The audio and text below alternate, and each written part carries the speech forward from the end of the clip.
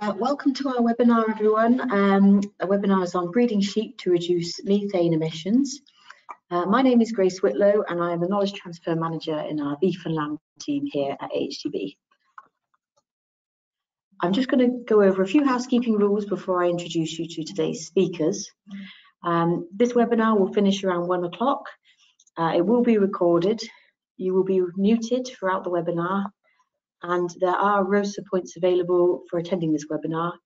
If you haven't already submitted your roster number when registering for this event, you can send it to us using our Knowledge Exchange email. The details for this will be sent to you after this webinar. There will be time for questions at the end of the presentations, and we encourage you to send these across. Guidance on how to do this is on this slide. At the end of this webinar, you'll be invited to leave feedback. We would really appreciate it if you could take time to do this so that we can improve our webinars in the future.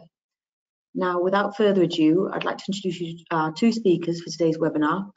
First up, we have Laura Isles, who is our Cygnet breeding specialist working within the AHD Beef and Lamb team.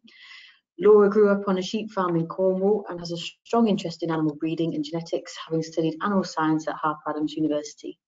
She joined the Cygnet team earlier this year and plays a key role in delivery of the National Sheep and Beef Breeding Evaluations and many other research projects. And secondly, we have our key guest speaker for today, Nóirín McHugh, who is from Teagasc and is a Senior Research Officer in Animal and Bioscience Department. Nóirín has a PhD in Quantitative Genetics from University College Dublin. Hailing from a sheep farm, she has been working as a sheep and beef geneticist with Teagasc since 2011. Her roles include improving the national genetic evaluations for sheep and beef, and her research is industry focused with a direct route to application. Her current projects include investigating the role of genetics in improving greenhouse gas emissions for the Irish sheep industry and validation of the national indexes for sheep and beef. So to kick us off, I will now pass you over to Laura.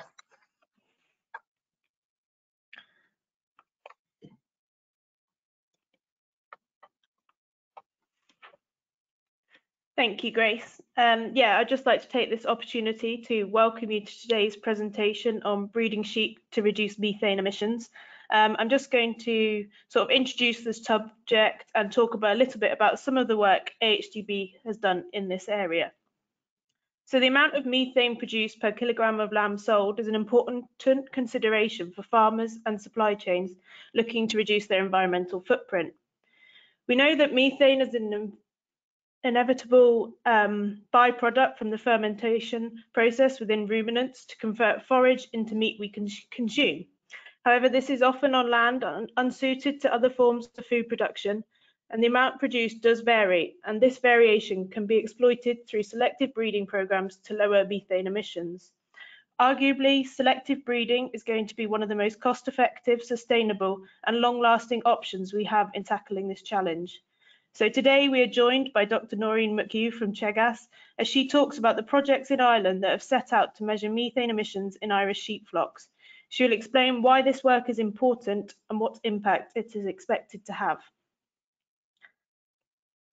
So before we get started, I just wanted to highlight that this lunchtime webinar is very much a warm-up for the Sheep Breeders Roundtable conference in November.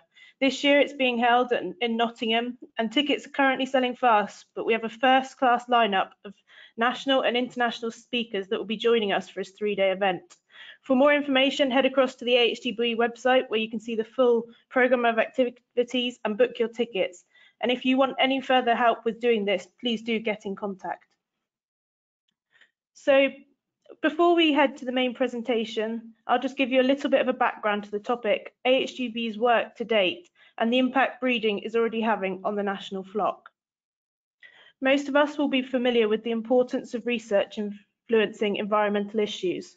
The UK government has a target to completely negate the amount of greenhouse gases produced by human activity by 2050, and hence the term net zero.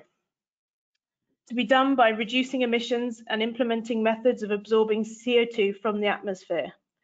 In regards to agriculture, the two biggest sources of this are being the release of nitrous oxides from soils, and many of my colleagues within the AHDB environmental team have a programme of work around this, and more information can also be found on the AHDB Knowledge Library. And then we'd move on to the release of methane from livestock production and storage of manures, the former being the focus of today's topic. So up to now, AHDB has been actively engaged in research, looking at ways to quantify and changing levels of methane production in ruminants for many years, often winning co-founding bids to help us to do this work. So back in 2010, the methane inventory highlighted the variation that can be seen between animals in feed intake and its potential role in reducing methane emissions. Also in 2010, the start of a funded PhD assessed the ways to measure methane, a technology that has changed rapidly in the ensuing years, as we will hear shortly. While back in 2012 to 2015, the NutriBrief project touched on the impact of adding feed additives to beef rations. But for beef cattle, the real breakthrough came with the funding of the Beef Feed Efficiency Project. So the Beef Feed Efficiency Project, which has now been running since 2015, is a major piece of work that is currently assessing feed efficiency of beef cattle, as well as looking at elements of meat quality. To date, we have collected over 2,000 records for feed intake, and the aim of this is to deliver breeding values for UK beef cattle, and it has shown the incorporation of feed efficiency into breeding indexes for beef cattle could reduce animal feed bills by £12.5 million per year across the industry, while reducing beef-related greenhouse gas emissions by 27% over a 20-year period. If you want to find out more about this project, then head on to the AHDB website and look under Beef Feed Efficiency Programme, or alternatively contact Natalie McCormack, who is heading up this project. So, sheep may be the greater challenge, but we are already doing a lot of work through genetic selection. Sheep appear to provide greater challenges than cattle, with dietary interventions being much more challenging and being a smaller animal. Sheep provide new technical challenges when it comes to measuring feed efficiency, where equipment has often been built with cattle in mind. The good news is the work of Signet, who currently lead the national genetic evaluations for sheep, and they are already conducting a number of ways of selective breeding and using this to reduce the amount of methane produced by the national flock relative to the amount of lamb it produces. Here are some of the breeding goals with EBVs that influence them listed. So, looking at lifting ewe productivity, the biggest impact we can make is by increasing the number of lambs produced per ewe over her working lifetime. This means selecting sheep that are genetically more prolific, express better lamb survival, and have a longer productive life. Reducing adult size. Smaller ewes are found to produce less methane. In fact, low methane producing sheep tend to have a smaller rumen, albeit one with a larger surface area. While selecting for rumen size is challenging, reducing mature size is easy. This trait is highly heritable and easily measured through selection to reduce mature size, must be balanced against requirements to lift lamb growth rates. We're also looking at producing meat more efficiently through the following EBVs. Genetic selection to reduce days to slaughter and increase the carcass yield of muscle relative to fat will reduce the amount of methane produced per kilogram of saleable meat. These are traits we can enhance by using rams with high breeding values for both growth and muscle. Results within our Ram Compare project highlight this work using high genetic merits on commercial farms and assessing progeny. We can also look at selecting for parasite resistance, and various studies have shown that parasite sheep tend to be higher methane emitters. In maternal breeds, selection for greater parasite resistance will continue to reduce greenhouse gases. For more information on any of this work that we currently have talked about, head to the Signet website at signetdata.com. All of these are known to reduce the carbon footprint of sheep, but the ability to measure methane in sheep has the potential to take this work to a whole new level. And with that, I will hand over to Nóirín to tell you more. Thank you, Laura.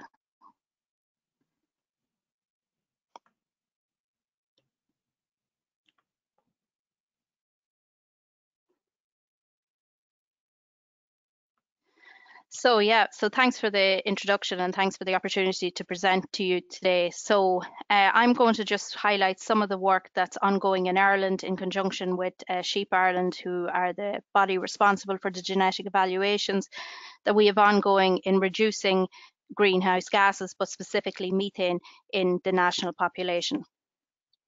So just as a bit of background or a bit of context today, I just will start off with where are we in the Irish sheep sector and what is it like comparable to the UK one. So similar to the UK, we're very focused on spring lamb production.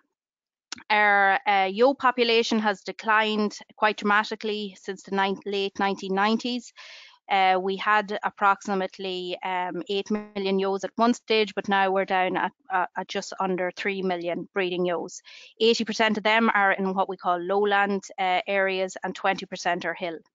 But as Laura mentioned as well, most of our ewes are on marginal land here in Ireland. There's approximately 35,000 farms that have sheep as part of their enterprise. About half of those specialise in sheep only. The average flock size in Ireland is relatively small at 83 ewes, but has been growing in the last number of years. We're a major exporter of sheep meat here in Ireland. We're over 300% self-sufficient, and our major exporting areas are France and also the UK. So it's an important industry in rural areas in Ireland, obviously similar to the UK, and in land areas where, there isn't much alternatives for farming. So that's just to set the context. In terms of where are we at with greenhouse gas emissions in Ireland. So the greenhouse gas emissions in Ireland, agriculture is responsible for about a third, just over a third of it, and it's the single largest industry when it comes to greenhouse gases in Ireland. So that and all the press at the minute in terms of reducing greenhouse gases, it means that agriculture in general in Ireland gets bad press, probably on a daily or weekly basis now, in where we're at and how we're going to address this challenge. If we look specifically at the Irish sheep sector, we're a small part of the overall agriculture greenhouse gas emissions. We account for about 10% of the total greenhouse gas emissions, but pressure is coming on the entire agricultural industry. So sheep needs to play its part in showing that where we're at in terms of our greenhouse gas emissions and where we can get to in the future.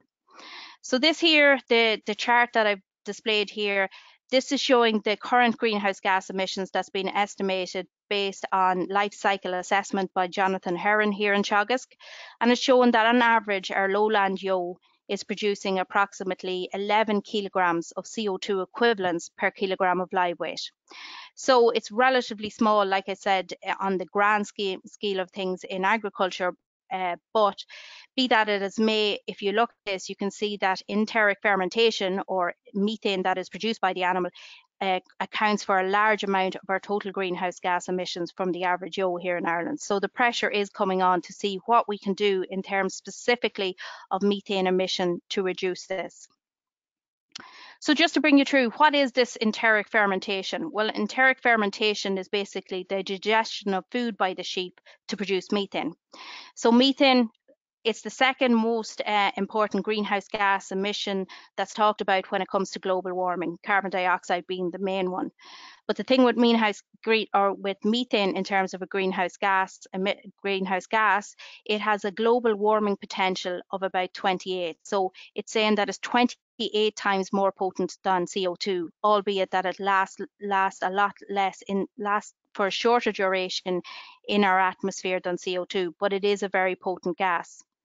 The other thing to bear in mind when we talk about methane or enteric fermentation, it's an inefficiency in the system in that it's energy that the animal isn't using to convert into a product, be it meat in this case. So in other words, that about 2 to 12% of meat or feed energy is lost through the process of enteric fermentation.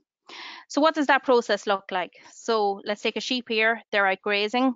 They eat grass. It goes into the rumen or the stomach of the animal, where it is digested by bacteria to produce a number of different molecules. That includes CO2, hydrogen, and volatile fatty acids. And this is basically what's used then to produce your nutrients that goes on to grow an animal. But at the same time, that CO2 and hydrogen also interacts with what we call methanogens. So these are micro bugs in the actual rumen, and they produce, as you'd expect, methane. Methane then is excreted by the animal in two directions, 90% of it coming out of the air of the animal. So like I said before, it's an inefficiency in the system. It's the animal not using that grass that it has ingested to produce a product, be that saleable meat. So anything that we can do to reduce greenhouse gas, or specifically methane within the animal, that will also improve our efficiency. So it's a win-win when we talk about it in terms of agriculture. So there's lots of mitigation strategies that we have available to us at the minute to reduce total greenhouse gas emissions from the Irish sector. So this is 10 steps that are available to Irish sheep farmers that has been done in collaboration with the Signpost Farms here in Teagasc, and it outlines 10 specific things that can be done on your farm to reduce your greenhouse gas footprint on your flock.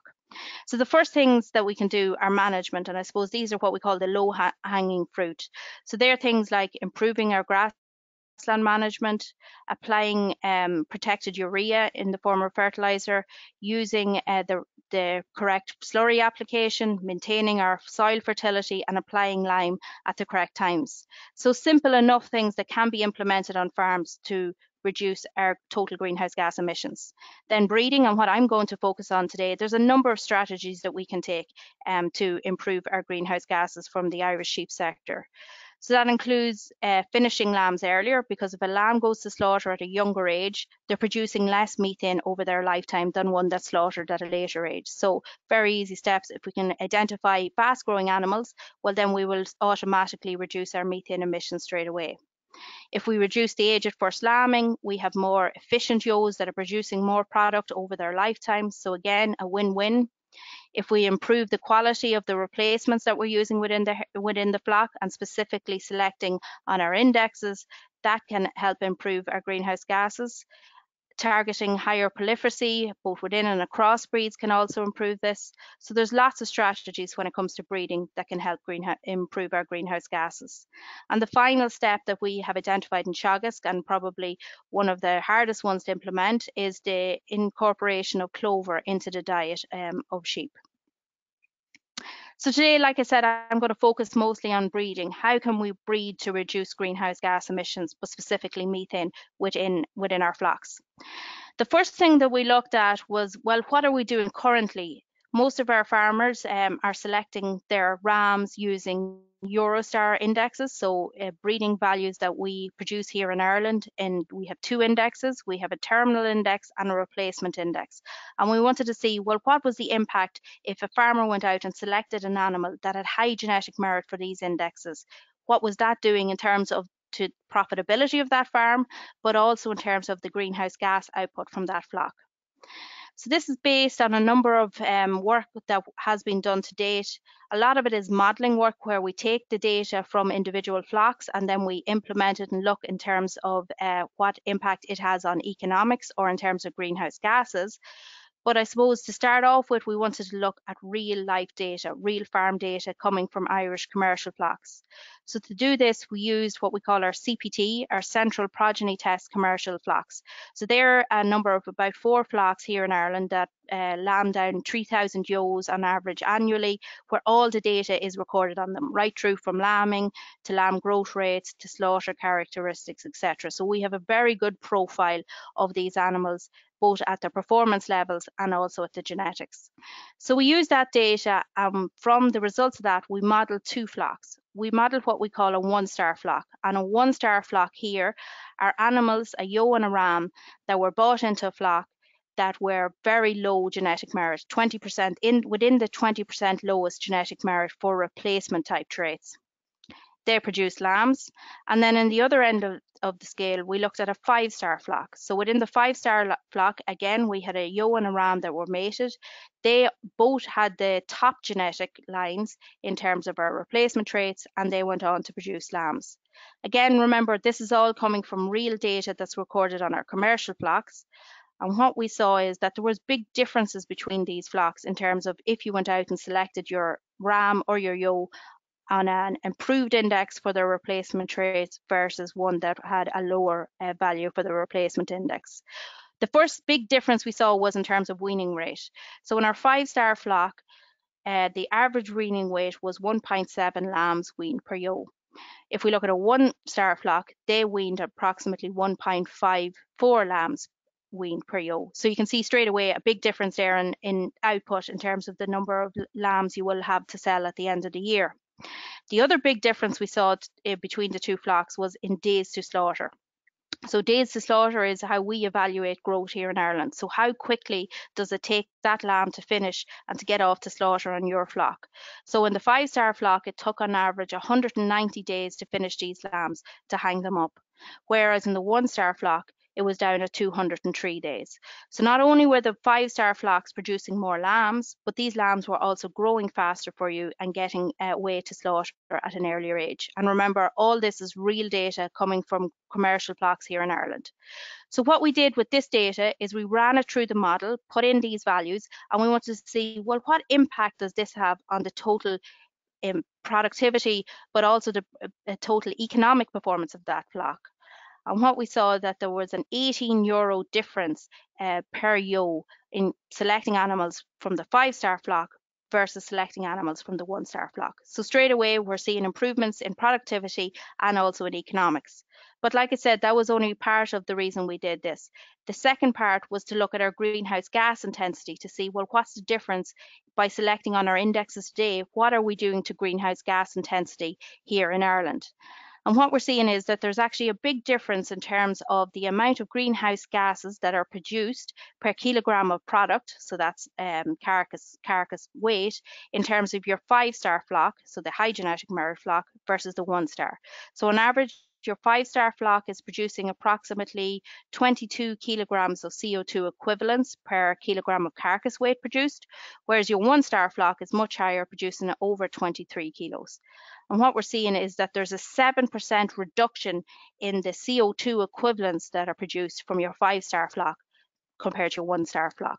So very good news story in that selecting on your indexes currently, it's improving performance at the flock level, it's improving the economics at the flock level, and it's also improving greenhouse gas intensity at the flock level. So it's a win-win at the minute. But the thing when we talk about greenhouse gas here in Ireland and we talk about the targets that have been laid down by our government, it's total greenhouse gas emissions from our sector, from the sheep or from the agricultural sector. It's not greenhouse gases per unit of product. So in order to reduce our total greenhouse gas, we really have to select directly for methane emissions when it comes to our agricultural sector. So that's why we really want to measure methane on individual sheep to look at what's the total greenhouse gases that are emitted by different sheep. So we want to identify the high and the low emitters within individual flocks and ultimately to develop a breeding value for methane based on these results. I would say we're not the first country in the world to do this for sheep. New Zealand launched their breeding values for methane emissions back a year ago now. So similar to us here in Ireland, New Zealand are coming under massive pressure to reduce greenhouse gases across their entire agricultural sector. So they have led the way really in developing this breeding value for methane. So I think the first thing we need to do when we talk about methane, well, is how do we actually measure it when it comes to sheep? It's not the simplest thing to measure compared to live weight, where you can put an animal in a crate, measure them very quickly, and measure lots of animals very rapidly. When it comes to methane, there's a number of different methods we can use to measure it. The gold standard is what we call the respiration chamber.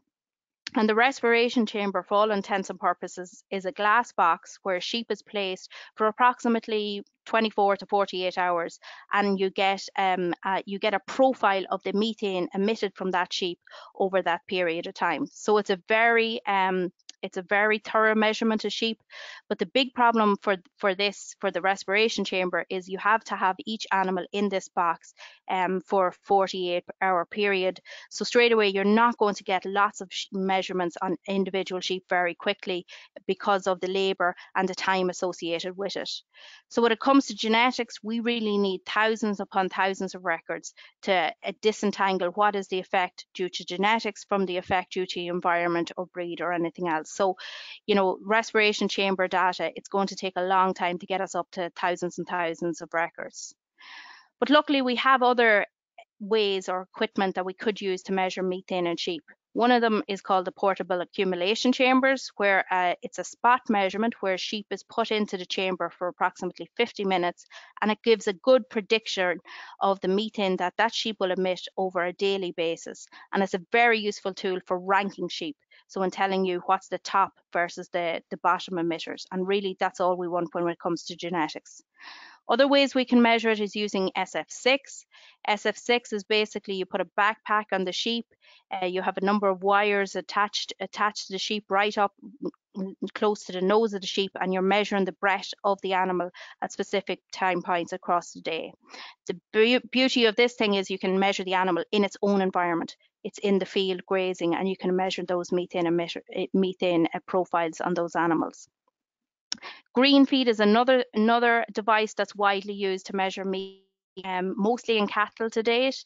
It's basically this equipment here that you can put anywhere, again in the field if you want. What it does is it uses bait, or it uses a small bit of nuts to attract the animal in, and once the animal is eating the meal, it can measure the methane at the same time point. We haven't tested the green feeds yet in Ireland, but we have tested these other methods, and we have compared them to the gold standard that was the respiration chamber. And really, the results from our work has shown that the pack chambers, or these portable accumulation chambers, are really what we are using now to measure large number of animals for our genetic studies. So just to bring you through these packs. So again, they're portable accumulation chambers. So this is the trailer here. There is 12 individual boxes here, so we can measure 12 animals at the one time point. The animal enters it for approximately a 15-minute period. But the beauty of these, as you can see here, is that they're on a trailer. So we can measure 12 animals over an hourly period, but it's also mobile. So we can bring it to farm to measure different animals in different environments around the country. So what's the process involved? Well, so when we go out to flocks to measure, we remove the animals from feed approximately 1 hour prior to entering the chamber. We get the live weight recorded on these animals, and we also scan in the tag number so we can link it back to the individual animal. We place the animal in these chambers for 50 minutes. It's a completely sealed chamber, so anything that's emitted by the animals over that 50-minute period we can measure. So we have a measurement device that measures methane, CO2 and oxygen consumption at specific time points. So we measure it prior to the animal going into the chamber, halfway through, and at the 50-minute point to give us a good predictor of methane emissions for these animals over a 50-minute period. So like I said, this is our method or equipment we are using widely now in Ireland to start to get a good profile of what methane looks like on our national flock. So what do the results look like? So like I said, we measured them for 50 minutes, and what we've done here is we've extrapolated it up to give us a prediction of what a ewe would emit over the day. So in terms of methane, our average dry ewe will produce approximately 20 grams of methane per day. So let's put this into context. Let's compare it to a lactating dairy cow here in Ireland. She on average will produce approximately 240 grams per day. Or if we look at a finishing beef steer here in Ireland, they're producing approximately 230 grams per day. So you can see straight away, and it goes back to my first point that I made, sheep aren't really the main culprit when it comes to methane emissions from the agricultural sector. Cattle produce a lot more methane emissions compared to sheep. But if we express it a different way, and there's lots of ways to express methane, if we express methane per kilogram of live weight of the animal, we're seeing that the result from the yolk is very comparable to your dairy cow or your finishing steer. So it really depends on how you're going to express this trait. So the next thing we want to do is, well, build up a profile of what does methane look like across the life of the animal. And this is some work that my colleague Fiona McGovern has done here in Ireland, where she's looked at comparing the methane emissions across life stages on the same animals. So we have animals measured as lambs, then hoggets, dry ewes and lactating ewes. And as you can see, your methane output increases across these time points. What we wanted to do then is to link it to the intake of the animals. So we've actually measured feed intake of these animals, mostly on out at pasture. And you can see that there's a very similar trend between methane and intake. And that makes sense. We know that methane is highly correlated or highly related to the intake of the animals. So if we can select for higher intake animals, we're automatically selecting for methane. But there's lots of variation around that, and that's what my next slide looks at, is the genetics behind this methane. So is there actual variation between animals that eat the same amount or that weigh the same amount? And that's really what we're interested in from the genetic evaluations or our indexes point of view. It's looking at, can we select animals that produce methane for the same level of output productivity-wise? So to date, we have approximately 12,000 methane measurements taken right across Ireland from both commercial and pedigree flocks here in Ireland. And so we've done some preliminary work from a genetic point of view, where we looked at, well, is this trait heritable? So in other words, can we select genetically superior animals for reduced methane emissions? And the good news, or the promising news so far, is we are seeing that it's heritable. It's about 25% heritable. And what that means is that if you have two animals, the differences in the methane produced for these animals, 25% of that is due to the genetics of the animal. It's not down to diet, it's not down to breed, it's not down to the age of the animal, it's purely down to the genetic makeup of the animal. So at a heritability of 25%, it's pretty comparable to what we'd have for lamb live weights here. So it means that we can make rapid genetic progress on a trait that's quite highly heritable. The other good news from it is it's quite a repeatable trait as well. So it's about 40% repeatable. And again, that's really good news for us in that it tells us that if we measure an animal at an earlier stage in life, so be it a lamb, we have a good predictor of what the methane profile of that animal will be later on in life. So again, it allows us to build up a picture very quickly on these animals. So with genetics, I suppose the ultimate aim is to get to the breeding values, so to get our breeding values for methane. And this graph here, it shows the breeding, what our breeding values would look like methane based on the records we have to date. So what I've done here in the blue box here, this is all animals that are measured, so about 12,000 animals. But then I've also looked at individual breeds, so BR is the Belclare, we've looked at Charley, we've looked at Texel, and we've looked at Suffolk. And the first thing I suppose you'll notice is that the bars, or the zero or the line here, is pretty close together, which basically tells us that there's huge variation within every breed. No one breed is going to solve the methane emissions for the sheep industry here in Ireland. There's as much variation across breeds as there is within breeds. The other interesting thing when we look at this is the actual variation in our breeding values. So if you look at this blue, if you focus on the blue box here and focus on these dots up here at the top, you can see that there's some animals producing approximately 3 to 4 grams more methane per day compared to the average, which is at 0. But then on the other end of the scale, you can see that there's animals down here producing almost 4 and 5 grams less methane per day compared to the average. So in terms of the scale, there's approximately 8 grams difference between your lowest emitter and your top emitter. So lots of variation there between animals that we can start to select for at a genetic level. So our aim is to actually produce breeding values and to produce what we call here in Ireland a star rating for these animals, so that our highest emitters would get a poor star rating, a 1-star rating, whereas our lowest emitters, the animals that are producing less methane compared to what we expect them to, will get a high star rating. They will be our 5-star animals. So the farmers can actually start to select for these animals at an individual level. So like I mentioned, This work is ongoing. These are preliminary results that we have to date, and really our plan is to get as much measurement across as diverse a population as possible. Like I said, these packs, the beauty of these is that they are actually mobile, and we've spent a lot of time, or the technician Owen Dunn, who is in charge of the packs, has spent a lot of the summer measuring both on commercial flocks and on pedigree flocks right around Ireland to make sure that we get a good genetic profile of these animals. And this work will continue in conjunction with Sheep Ireland in the years ahead. The other thing that we're looking at closely here in Ireland is actually developing what we call a carbon subindex. So within our genetic evaluations, or within our indexes, we have a number of subindexes. So take our terminal index at the minute, we have a lambing subindex, we have a growth subindex, and we have a carcass subindex. So that allows farmers to delve in more deeply than the overall index if they want to look at specific traits. And how we actually form our terminal subindex is we have the breeding values similarly to what I showed you for the methane, and we multiply that by what we call the economic value, so the economic worth we put on individual traits. So take an example here of days to slaughter. We have an economic value of -25 cents for every day that an animal gets to slaughter quicker. So it costs a farmer 25 cents less per day to get that animal to slaughter as quick as possible. And what we do is we multiply that economic value by the breeding value, add them all up, and we get our overall terminal index.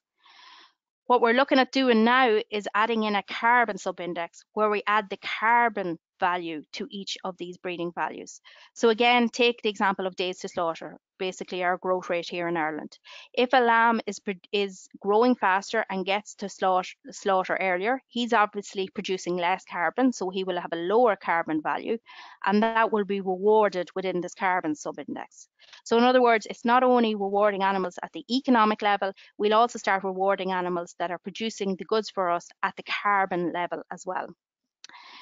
This is something that's already implemented in our dairy breeding index here in Ireland, or it's about to be launched for the dairy breeding index. So basically this was our economic breeding index for dairy cattle prior to the introduction of the carbon subindex, and now this is it here. And you can see here that approximately 15 to 16% of the weighting in our dairy index is now taken up by this carbon subindex. So again, rewarding those animals that are producing product more efficiently at a reduced carbon footprint. So it's something we're thinking seriously about for introducing into the sheep indexes here in Ireland. So what's the next steps? Well, really the next step is to get this methane trait incorporated into our actual breeding indexes. So this here is an example of a sales catalogue that a farmer here in Ireland will have available to them if they're going to a mart or they're going to an individual breeder to select a ram for the breeding season. So it gives lots of information here: date of birth, the breed, the sex of the animal, how it was born, if the animal has a parentage DNA, so is it genomically tested, what's the scrapie. Lots of information here on the back pedigree of the animal. But I suppose the crux of it here is the actual indexes. So like I said, we have two indexes here in Ireland. We have the replacement index and the terminal index, and a star rating relative to these. And we also display what we call key traits for the farmer. So there's approximately 23 traits that go in to make our replacement index, but we only display a couple of these traits so that if a farmer wants to improve, for example, lamb survivability, they can select those rams particularly on this. So in the future, what do we want to see? We want to see a methane breeding value displayed here as well, which will give the information to the farmer if they wish to select an animal that's producing all the goods in terms of the replacement or terminal index, but is also going to produce lower methane emissions for the whole Irish sector as well. So really, to wrap up then, what are my take-home messages? Well, methane measurements are underway in sheep. We have them now for approximately 2 to 3 years here in Ireland. We're not the only country in the world. I know New Zealand, Australia, France, Netherlands, etc. have lots of measurements underway as well in sheep, and I know the UK are moving into this field as well. We focused on measuring both our commercial flocks and pedigree flocks to give us a very good profile of what methane looks across the entire sheep industry here in Ireland. From a genetic point of view, the results are looking very promising. It is under genetic control. It means that we can select those low emitters. But I suppose the important thing is not to lose sight of the fact that we don't just want a sheep that's producing low methane, but not ticking the boxes for everything else. So we need to link it to the other production traits to make sure we're selecting animals that have reduced methane, but also high proliferation, high growth rates, good health, etc. So yeah, so in the future, we want to breed these low emitters, but also maintain our high levels of performance. And the goal is by 2023 or 2024 to have this information incorporated into our two national indexes, the terminal and the replacement index here in Ireland. So with that, I'll hand back and thank you very much to the funders of this research. Thank you very much, Nóirín. That was a really interesting presentation, and thank you, Laura, for your presentation earlier as well. We have a couple of questions in, but we could do with some more, so please do enter them into the question box, and we can cover them now. So first question is for Nóirín.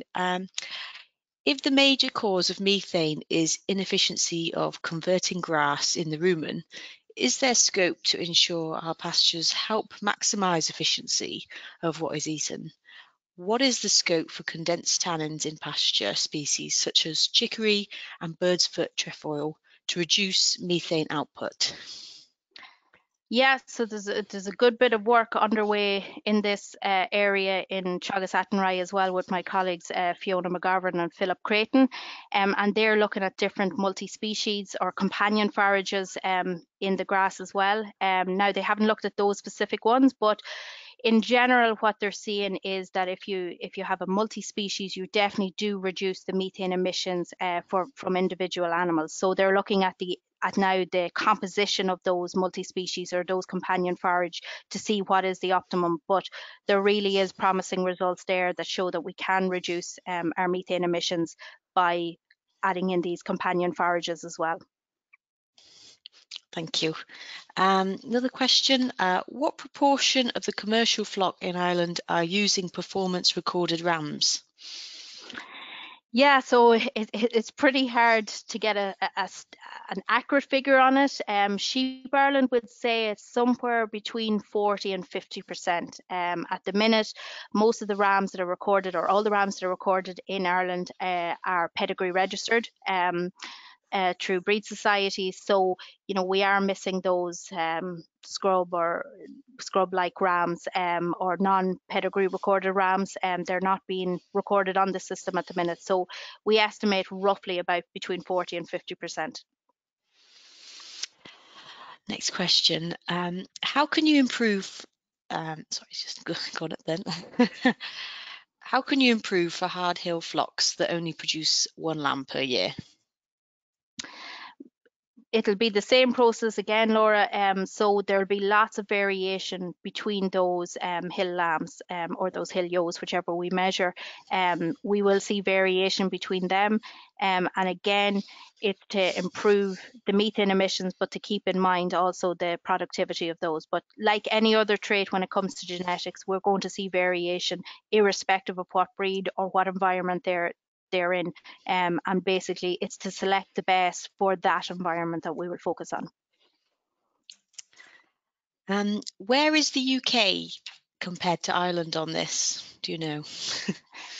Yeah, so the UK, we are involved in projects with the UK, including the Eranet Grass to Gas project that will be spoken at by, I think it's Nicola Lamb at the Sheep Breeders. So the UK are they have done a lot of work, I suppose, on the CT side of things and looking at the differences in the rumen size and is that linked to methane emissions? I suppose the next step, and I know there is talks about getting these packed chambers within the UK as well, so that you can start measuring a large number of animals quickly as well and gain ground very quickly. Thank you.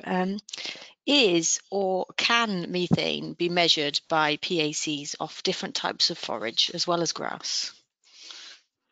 Yeah, so yeah, we like I said in Teagasc and rye, we put animals through that have been on multi-species or different companion forages with including grass. So yeah, no issue measuring methane through whatever way the animal are fed. It's the same indoors. We've measured animals on concentrate, on silage based diet, and really when it comes to the packs, it's a ranking tool. It's about selecting the animals that are the highest emitters versus the low emitters on that specific day, on that specific diet, and that's what we need for genetics. So it's a very, very useful tool for that.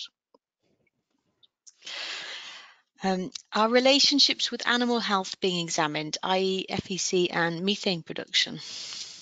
Yeah, definitely. That's now we haven't done it to date, but that's definitely part of the next bit of the jigsaw for us. We have the methane now. Now we want to link it to all the other performance traits and health traits as well. So yeah, we want to make sure that we're not just selecting for methane, but having a negative impact on some other aspect of health or production. So yeah, that's definitely something the next bit of the jigsaw for us. One of your tables, it showed genetic variation for methane. Texts will look to have greater variation. So are they key to provide the solution? I would say no. Like any trait, you will have some breeds that will excel slightly over others, but when it comes to it, we don't say select on an individual breed. We say select on the best animal within that breed for that specific trait. So I don't think it's going to come down to one specific breed to solve this issue. It's basically selecting the best in whichever breed we select on. Great.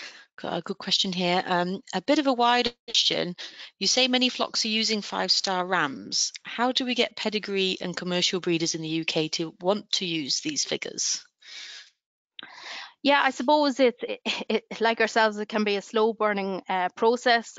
A lot of what I do and Sheep Ireland do as well is to prove that these work, first of all, to both pedigree and commercial breeders. So it's like what I've shown there. Well, what is the difference between selecting a 5-star and a 1-star? And we have trials on the ground in Teagasc and Rye looking at this constantly. We use the national database. So it's really hammering home that selecting these animals will improve your performance. And I think it's coming then from the commercial farmer to seeing that, yeah, look, this will lift performance for me, and for them demanding them then off the pedigree breeder as well, that when I go in to select my rams this year, have you indexes to back these up, so I'm not just selecting on physical appearance. Obviously physical appearance is obviously important, but that there are some figures around that. So the classic example I give is milk yield or prolifercy. How do you know what a ram's potential is for that for his daughters based on looking at the ram? We have no idea. For growth, obviously we can, and carcass characteristics, we can assess that based on looking at the ram, but those hard to measure traits, we really need breeding values to help it. So again, it's really about educating and showing the benefit of it for commercial and pedigree breeders. Will be. Is methane emission EBVs strongly correlated to other EBVs? If so, what direction would you say that would be? Yeah, so we're early on looking at that, but we are seeing that it is strongly correlated with our growth rates. So higher growth on average, you would see higher methane because those animals are potentially eating more. But again, from genetics basis, we're always looking at those curve benders. So the animals, that are growing fast, producing less methane, and that's what our index will take into account. It will take into account these fast growing animals that also produce less methane. Lovely. How do UK/Signet figures compare with the island uptake of recorded flocks? Are you able to answer that?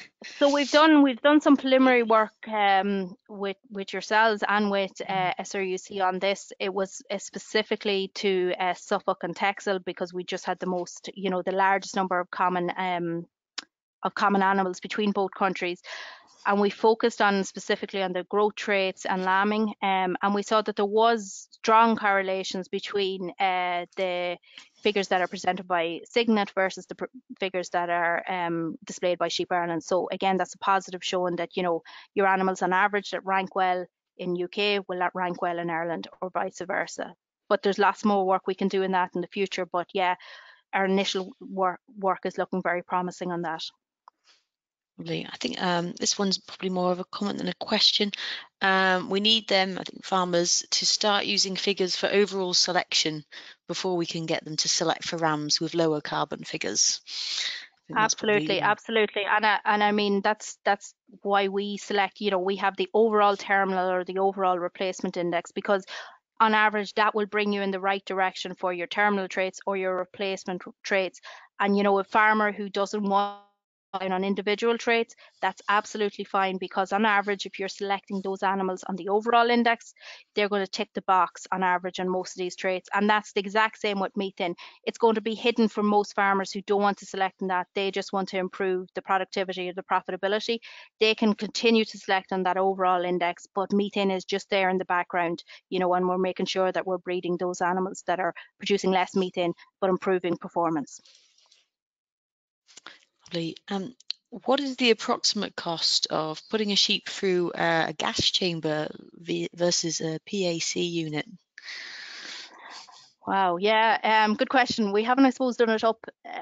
The biggest cost, I suppose, for us is labour. You know, when you look at your respiration chamber, the animal is in there for 48 hours. So each animal is in there for 48 hours versus the pack, they're in there for 50-minute period.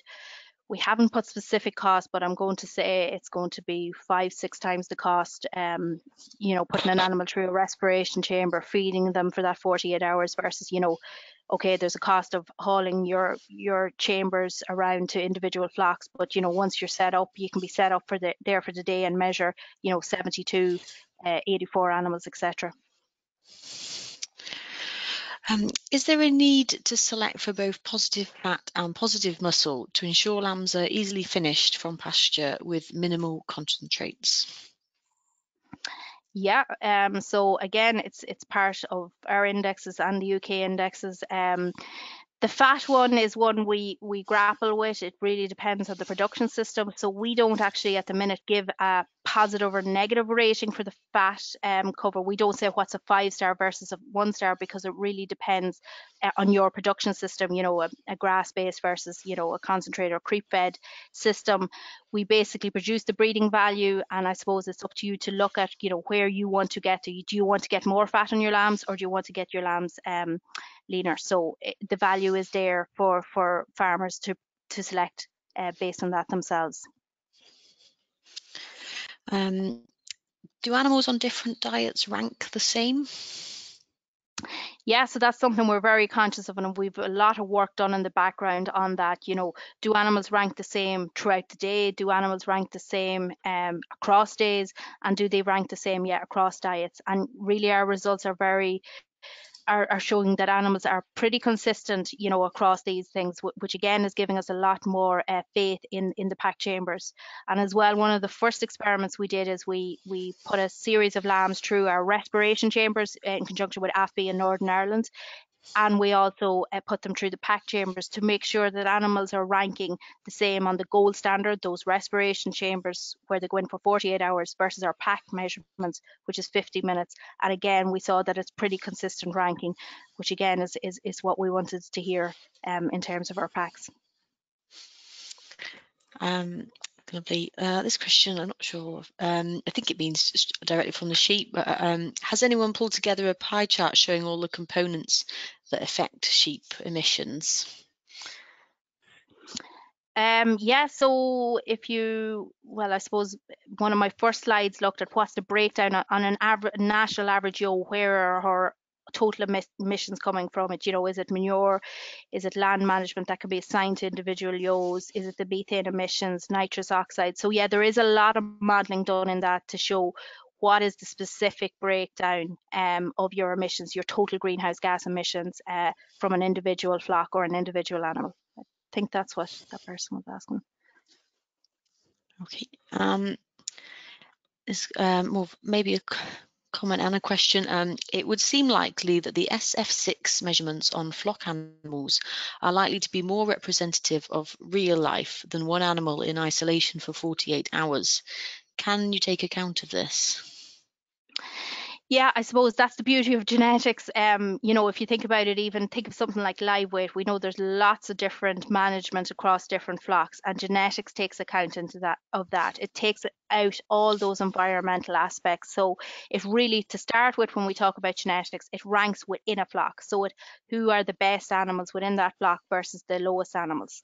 And then when we talk about genetics, it's all about, you know, that family tree. So is there a sire used in this flock which is a very different management to another specific flock, and how do they rank across those two systems? So it's the same principle here when it comes to measuring methane across different equipment. It's how does that sire's progeny rank on the SF6 compared to ones that were put into the respiration chamber, and we're taking out those environmental effects and looking specifically at the ranking for methane. A good question. Yeah. Yeah, that's good. This might be our last question today. Is the emissions intensity an important metric, as it takes into account production rather than just using gross emissions as a measure? Absolutely, yes, because we want those animals that are very efficient on our system, you know, are ticking all the boxes in terms of production, as well as reduced emissions. So yes, absolutely. But unfortunately, when it comes to you know, what we have to do here in Ireland in terms of reducing emissions, it's on a total basis. So that's why we need to measure absolute emissions, but also not lose sight of emissions per kilogram of product, or whatever the efficiency measure we put on them. Thank you, Nóirín. I think that was a really good group of questions we had there, and I think you answered them fantastically. So thank you very much for that. I'm afraid that's all we've got time for today. Before you all go, I'd just like to draw your attention to our online Delivering the Future of Farming event on Thursday, the 10th of November. Details for your sector are on this slide here. And you can book onto this event via our website. Thank you very much again for everyone who's joined us on the webinar today, and for Nóirín and for Laura for speaking. I hope you'll agree it's been a really informative, interesting webinar. Please, if you don't agree, or if you do agree, please leave us your feedback.